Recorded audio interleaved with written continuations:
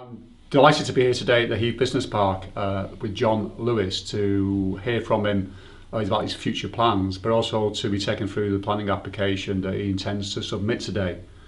This is a 21st century development.